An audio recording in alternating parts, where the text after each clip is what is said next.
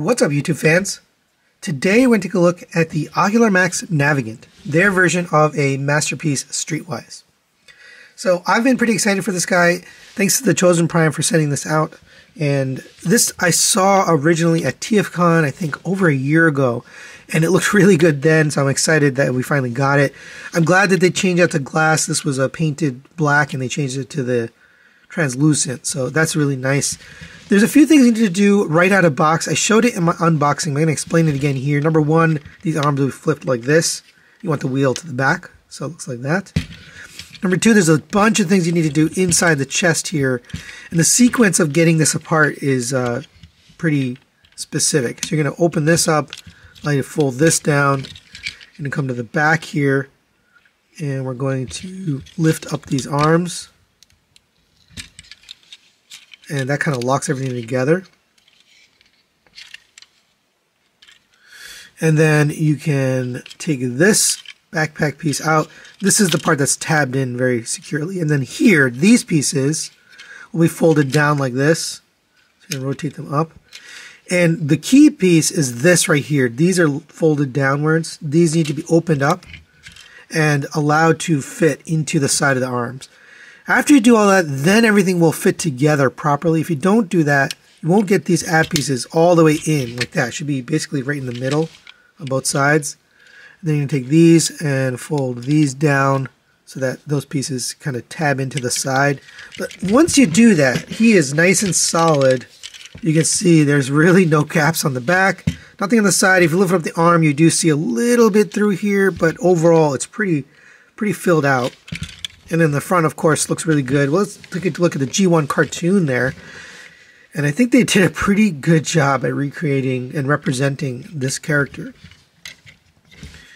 As far as paint on this guy, you have paint here on the head, the red, the metallic blue for the eyes, the black here for the windows that aren't translucent, so the legs down here on the sides of the chest. And then in vehicle mode, we'll see more, but there is quite a bit of paint detail in the vehicle mode. But that's really it. There's not a lot of paint detail on this guy. He is somewhat of a, plain gray plastic. And that does represent the character pretty well. Let's go over his articulation. The head is on an interesting joint here. So it gets forward and backward to here, but there's a pin. So if you push that pin down, you can get the head all the way up. So pretty much full movement there. Rotates around. You get a little bit of side to side too, just due to the way it sits on this joint. I don't know if it's intentional or not, but you do get a side to side there. Rotation at the shoulder goes up to there in that joint. It is locked in here, so don't pull it past this point. That's as far as it'll go. It is tension, all tension joints here. Rotation at the bicep. You have a double jointed elbow here. So there's a joint there, and that will get you almost the full bend, a little bit short, just to the sculpt. The wrist is on a rotation joint. Mine tends to move in and out, just because this panel kind of comes undone.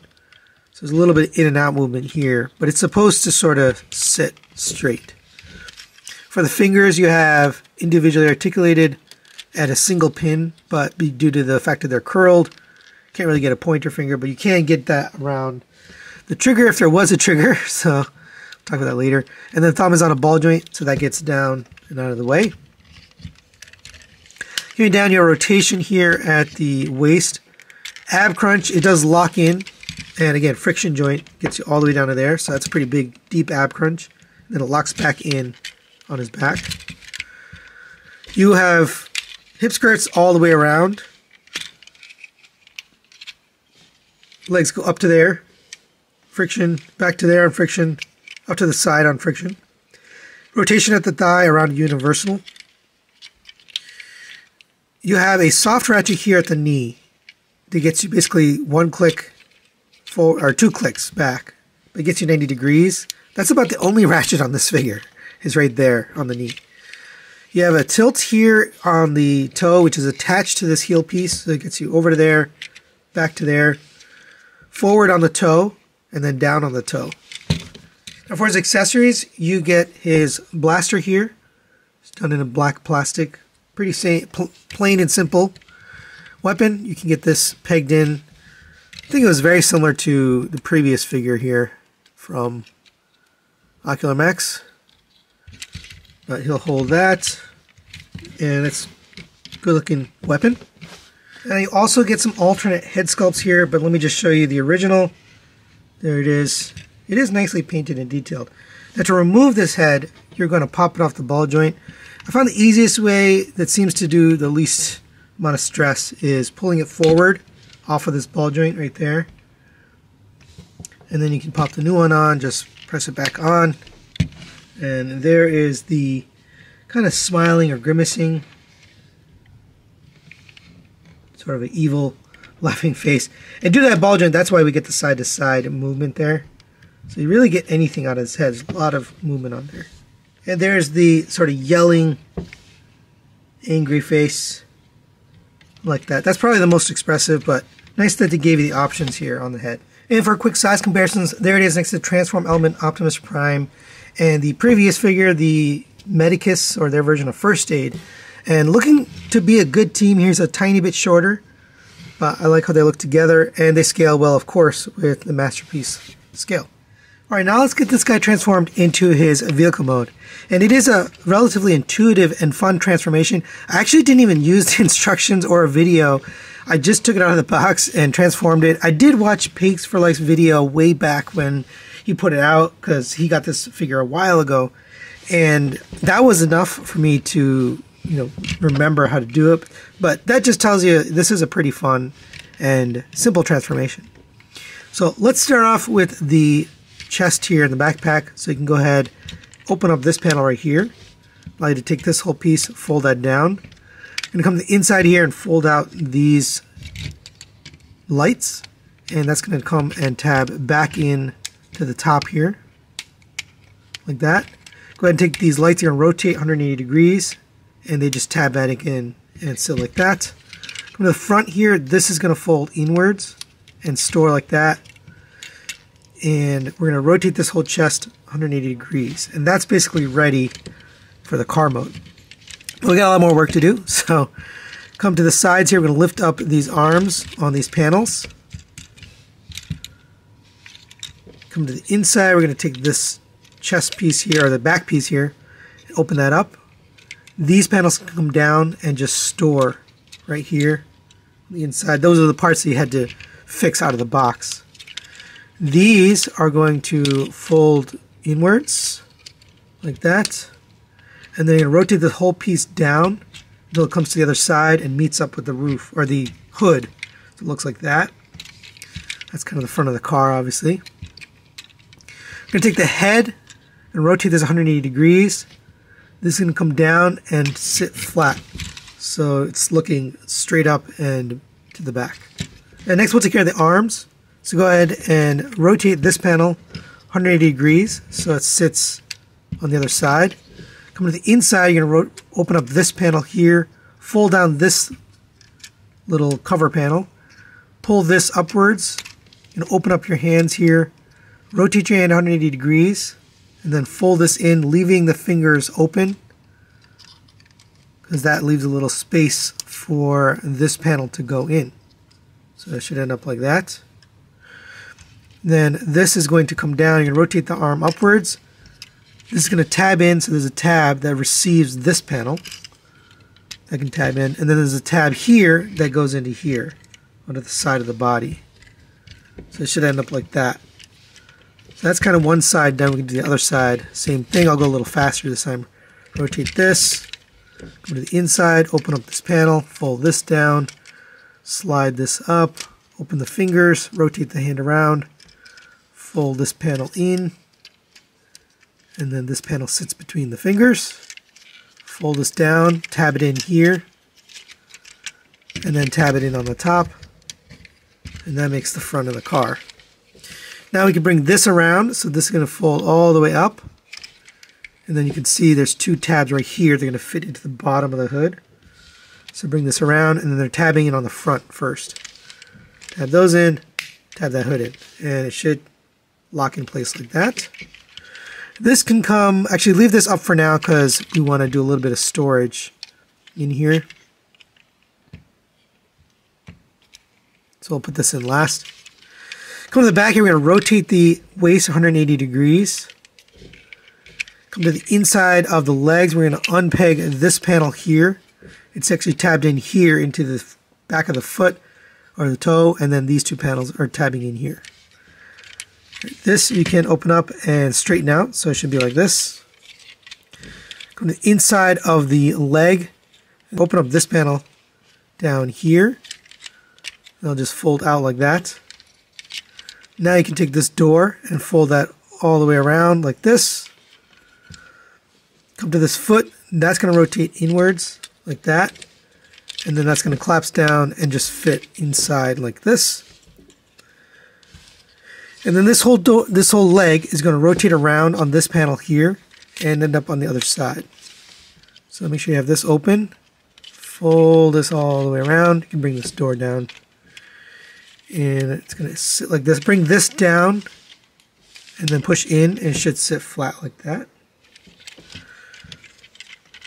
This is going to come around and peg in on the inside here. There's actually a peg right there that's going back in to here. And then this is going to sit down and peg into here. So it should be nice and smooth like that. All right, so that's one side kind of done. I'm going to leave the doors for a second. So you need a little bit of wiggle room, so don't plug in the doors yet because you need to get these legs pegged together. Okay, so we're going to do the same thing on this side. I'll go a little bit faster. Open this up, open that up, open this up. That'll allow you to take this door, rotate all the way around. And I forgot to show you to rotate this rear view mirror, so we'll just do that now. Rotate the rear mirror to the outside. Take the foot, rotate that in, rotate that piece in, make sure it tabs all the way in. Now we're ready to fold the foot all the way around, or the leg all the way around. And as you do that, this piece pops up, so that's, you're just putting that back in after you get it around to the other side. All right, so push this down and in to make his rear spoiler. This should come all the way around, so if you don't see these lights lining up, that means you haven't rotated all the way. And so it should actually come straight. Right. Bring this down into the inside. It's going to tab in down here and into the front. The second one can be a little bit trickier because, you know, there's less room, obviously. But get that all pegged in. This one should also peg in. It's pegging in back here as well. Now we can take this and squeeze it together. And before we put this roof panel in, open up here. This is going to fit in here. Now, I watched Pig for Life's video. He said it doesn't quite tab in or like lock in place. But if you take this gun, you put it up, you don't close the handle. It does actually close. But if you leave that open, you can plug that handle in right here underneath this panel. And it sticks out right here. So you see the barrel is sticking out right there. Then you can bring this down. And let me get this reconfigured. And it will actually stay in that little cavity. All right, so bring this down and tab it into the front. And now you can see that that gun is sort of locked in place there. It does move around a little bit. Now take these doors, tab it into the side of the arms. All the way. Same on this side. And make sure you're getting this tab into the side as you do that. Make sure you have the rear view mirrors folded out. Bring your door in. And there you have Navigant in his vehicle mode. And I really like how this turned out. There's a lot of details on here that I just didn't see in the robot mode, which is why I said it looked a little plain. But here, I think they did a great job. You got the silver on the headlights there.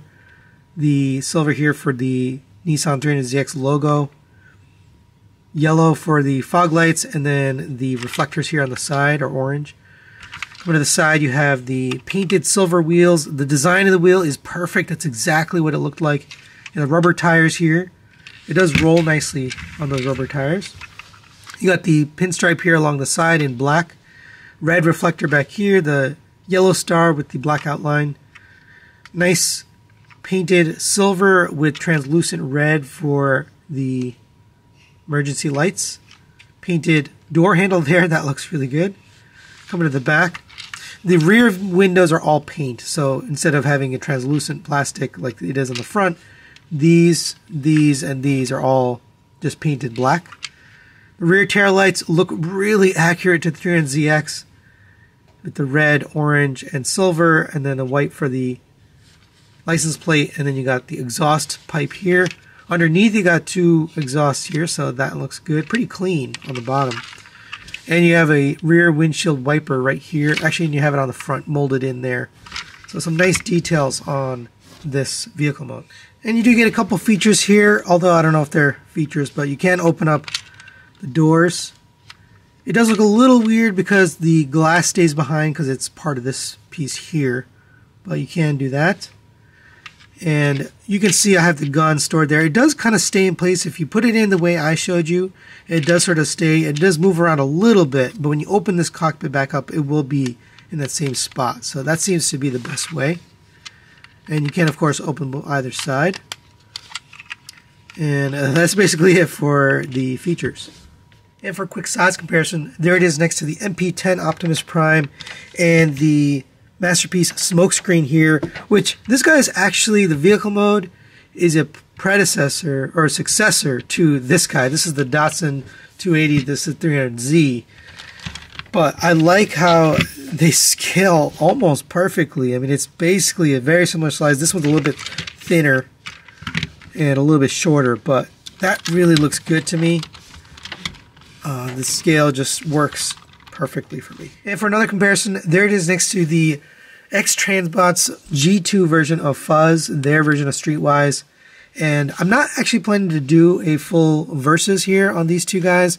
At the end of this video, I am going to do a small comparison so that you can kind of see them together. But it wasn't my intention to do a versus. I don't have the G1 version anyways. But as far as vehicle mode is concerned, they both create their 300ZX representation pretty well. X-Transbots has a lot of more breakup in the lines and panels overall, but it is fully painted. They both have those signature wheels. They both have the emergency lights. They both have the signature rear tail lights. So they do a pretty good job. They both have opening doors in the vehicle mode. Although for Ocular Max, the door doesn't have anything to reveal inside, whereas on X-Transbots you have a seat and a steering wheel. So there's a little bit of an interior here on the X-Transbots. So final recommendations on the Ocular Max Navigant. I'm going to give this a 4 out of 5. I'm going to recommend it. Now, me personally, I really like this, but I had to keep my personal feelings, especially about the vehicle mode, out of it because I love the way they did the vehicle mode. They nailed the look of 300ZX, but I don't think everybody's necessarily looking for that. I think that's something that I just have a personal interest in. Now, the robot mode also looks really good. It's got great articulation, and overall, the design and engineering is very fun, but it's a little bit on the plain side. So I think if you're used to a premium look and feel, like from the companies like Fans Toys or X-Transbots, where it's fully painted, then you might not like the look of this guy because it is a very plain gray plastic. And, you know, I know some people prefer that premium look, but I prefer the transformation engineering and the overall fun factor with this figure over the X-Transbots version. I think AK did a great job on the engineering of this guy. So that's really it for today. Thanks for watching, and we'll see you next time. All right, so if you've stuck around, that means you're interested in my thoughts on a versus here. I'm going to put up an image of the X-Transbots Fuzz. You can see them side by side. And then I'm also going to put up the score sheet here from my usual comparisons and just go down the list really quick here and give you my thoughts. So as far as accessories, the X-Transbots comes with 4 faces and a gun. Ocular Max comes with 2 faces and a gun, so X-Transbots going to get accessories. Gimmicks-wise, they both have opening doors, but there's really nothing to see inside. They don't really do anything great, so I'm going to call them a tie on gimmicks. Accuracy, I'm going to give over to Ocular Max. I think they nail the look without any of the kibble and kind of things sticking out. I think it's overall cleaner, which is going to get them the sculpt point as well. So they'll get accuracy and sculpt. As far as paint, X-Transbots going to win that one pretty easily. They're fully painted. And even though the paint Not necessarily my favorite color, but it is painted fully, so we're going to give that to X-Transbots. Build quality, definitely going to go to Ocular Max. This is a solid, fun figure. It doesn't shake, parts don't come apart. It feels like really good as you transform it. X-Transbots, not fun to transform. Articulation-wise, they're really close, but I'm going to give it to Ocular Max. I think they have just a bit more in the feet and also in the app. So we're going to give that to Ocular Max. Transformation, definitely going to go to Ocular Max. More fun, intuitive, engineering-wise as well. They got a really clean mode out of it. In both modes, basically it's just nothing, no parts sticking out. So they did a great job on that. Alt mode, I'm going to give them a tie. They both look really good in the alt mode. Let me put the images there so you can see. I think they both look just fine. And I do like the paint on the X-Transbots. That does tend to make the vehicle mode stand out a little bit more. But I also like the way the Ocular Max comes together, so I'm going to give them a tie. As far as cost, they are exactly the same, $105 US retail for cost. And I didn't do a member's choice for this one, so I'm not going to count that. So it's going to come over to Ocular Max on the Versus, which is why I didn't do a Versus, because I knew that's the way it was going to land. The X-Transbots one just a little shy on terms of build quality, transformation, engineering. So that's it for this comparison. Hopefully that helped you decide what direction you want to go. Thanks for watching. We'll see you next time.